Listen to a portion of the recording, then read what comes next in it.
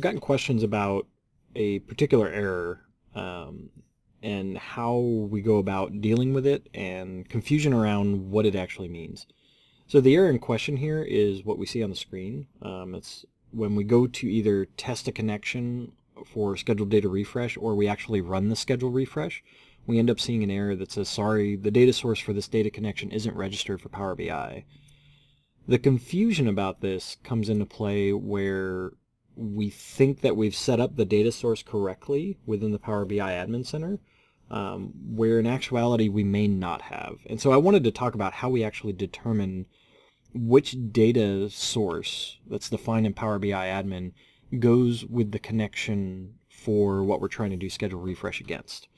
And there are misconceptions about how that actually works. You'll notice on the screen that there's nowhere that you actually select, hey, use this data source in Power BI for this connection. It happens under the hood, and I wanted to talk about what that actually does. So first off, let's go take a look at our workbook. And one thing we can see first off is we want to determine the connections that are in the workbook itself. We saw on the data or on the schedule refresh screen that there was only one connection. So let's go look at that. And if we see that, we see my cube, and we can edit that. If we go to definition, we can see that there is a connection string here, and it's going out to a data source of cube 1433. And it looks like we're using SQL Server Native Client 11, which comes with SQL 2012. And you'll also notice that the connection information here is grayed out.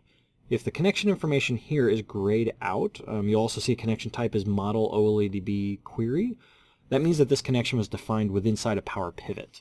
So let's go take a look at that. Go to Manage.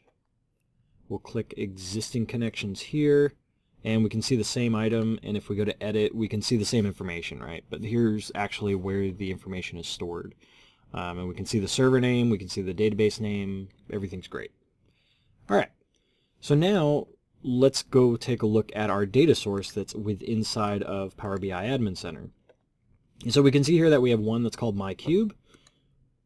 And if we go to edit, whoop, no, I don't want to do that. Go to edit. Let's go to connection info, and we'll scroll down so we can see. All right, so we've got a name here. The name of the data source is called mycube. We can see here for connection properties that the connection provider is SQL Server Native Client 11, and the server name is mycube, and the database is AdventureWorks 2014. Here's where some of the confusion comes in. I've had people tell me that they think, or they thought, that because the name of the data source matches the name of the connection, here, friendly connection name matches the data source name, that it should be able to find this data source. We actually don't use the name of the data source in the matching between the data source and the workbook itself. The name is just a friendly name. You can call it whatever you want. They don't need to match between the workbook and the data source. What it really comes down to are three things. One is the provider, the server name, and the database. Those three have to match. And to make this a little clearer, we can click on connection string, and you can see here in the connection string that we see provider, we see data source, and we see initial catalog. So provider is the SQL NCLI 11, which is SQL Native Client, SQL Server Native Client 11. Data source is the server name, and then initial catalog is AdventureWorks 2014, or the database name. And so this has to match the workbook here. Let's go back to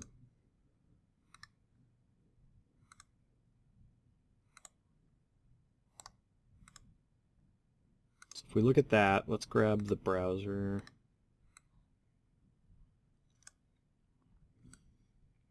Put them side by side. Okay, so these two items have to match.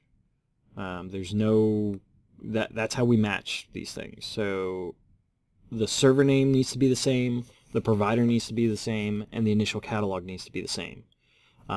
We base it off of the connection string. The connection string for the data source has to match the connection string in the workbook. If they don't match, then we get the error that we saw before where it says, you can't, we couldn't find the data source for this data connection because there was no connection string here that matched what was in the workbook. Okay, so what can we do here? Let's go back. And so one thing we know is that server name here is not correct. So this is my cube where it was cube 1433 in the workbook. So let's change that. We'll have to set credentials again.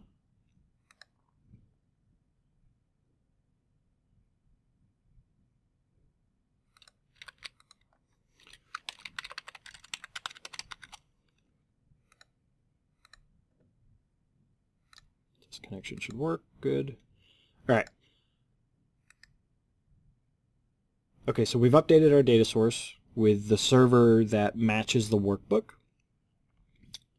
And if we go back to here, if we do test connection again, this should work.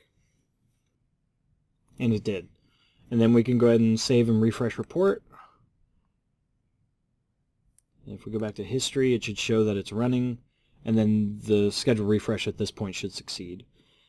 So we just need to be very specific and very intentional about the connection string itself. We need to be aware of what that connection string is within the workbook, and we need to know what that connection string looks like for the data source that's going to match. Those two have to match up in order for there to be a link between them. In order for Power BI to say, yes, use this data source, it's all about the connection string. Now you may be asking like, well, okay, you put the name of the connection into the server name and it actually worked. I would probably think in most cases the actual name of the connection, like the friendly name for that connection within the workbook, is probably not going to align to an actual server name in your network or in your environment locally. But there is a possibility that it could match. So like in this case, the connection name itself actually matched a name on the network, and it was able to, it was a database server there, and it actually connected. I would say that's extremely rare, and so you may hit issues there when you're trying to set up the actual data source itself. When you're trying to set credentials, like that may not actually work for you. So that should be your first clue. But in general, just stick to the provider name, the server name, and the database name, and those matching should get you up and running to get this to work correctly. All right, and we can see that the scheduled refresh did actually succeed here, and so everything's good to go at this point. So if you do hit that error, just validate your connections between the workbook and the data source and make sure those line up, and that should hopefully correct the issue. That error is very specific. It's how we match the data source to the connection, so something there is probably wrong and you should validate it. All right, thanks for watching.